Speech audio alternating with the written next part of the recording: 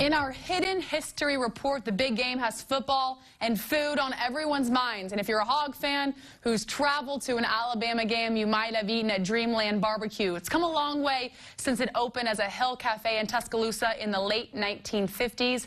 But as KNWA Lee Gardner explained, if it wasn't for a dream, Dreamland could have been a final resting place. And it was just scrumptious. It's hard to stay hidden when your ribs are the stuff of legend.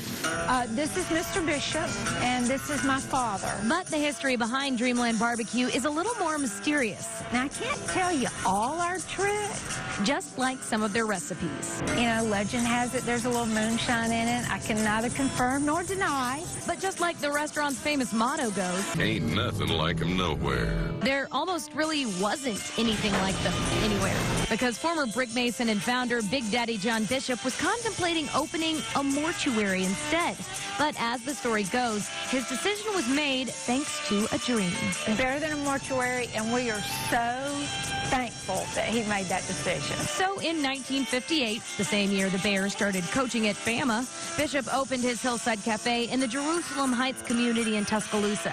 At that time, they served all kinds of things, even sold postage. But at the end of the day, he always ran out of ribs, and he had these other items left over. So like a true entrepreneur, he skinnied his menu down to just be ribs, and that was how it all began. We feel like we're a very good ambassador. You know, food is a great equalizer, food and sports sometimes, and if we can just be a part of that and be a part of people's memories, their fun memories, their family memories, their sports memories, that means a lot to us. We're all drooling behind the camera right now. Stick around.